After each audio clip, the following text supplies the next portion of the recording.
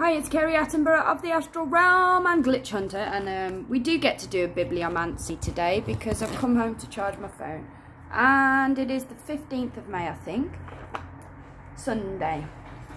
We are using not the Bible, it is the Synchronicity Key by David Wilker. There he is with his little tiny forehead. Universe, what we got today? Right at the back, I'm seeing 88, so we'll check out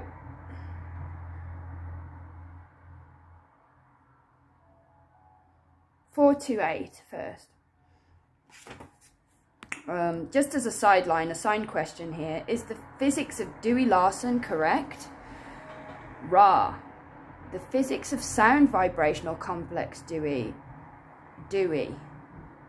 D-E-W-E-Y, is a correct system as far as it is able to go. Dewey Larson. There are those things which are not included in this system. However, those coming from a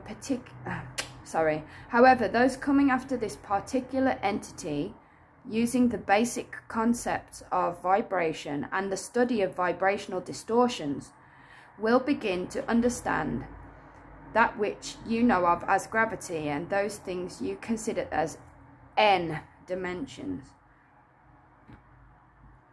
These things are necessary to be included in a more universal, shall we say, physical theory. Again, I read all of this in 1996, he says. I've no idea what that means. Sound vibrational complex Dewey Larson.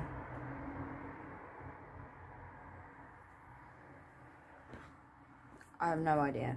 And now I'm going to just check 88 really quick. Excuse me. I hate digesting, it's so shit. Okay.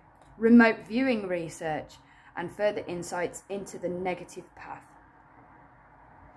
The vortex created by love extends out of us when we direct our attention elsewhere. And that's all I have to read for that one. I think that's profound enough. This is This